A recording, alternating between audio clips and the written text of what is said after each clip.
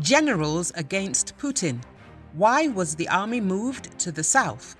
The leaked Pentagon documents show that Russia's top general is conspiring to throw the war in Ukraine while President Vladimir Putin is getting chemotherapy. Classified documents from the Pentagon suggested that Russian National Security Council Secretary Nikolai Patrushev and Russian Chief of the General Staff Valery Gerasimov have a plan to sabotage Putin while he's getting treatment for cancer.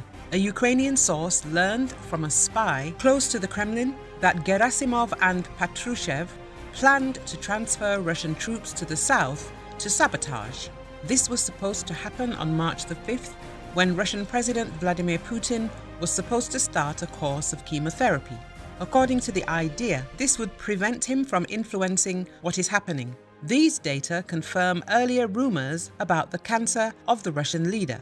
However, in the end, Gerasimov abandoned these plans. The Kremlin is tight-lipped about Putin's health, but the rumor that he's got cancer is an old one. A constant presence in state media, Putin sometimes vanishes for long periods of time, and outsiders have long speculated he's receiving treatment for cancer.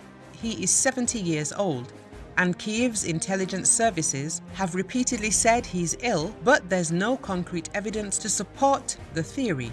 The idea that Putin is sick and that there's fighting at the top levels of the Kremlin is a popular one in Western intelligence circles.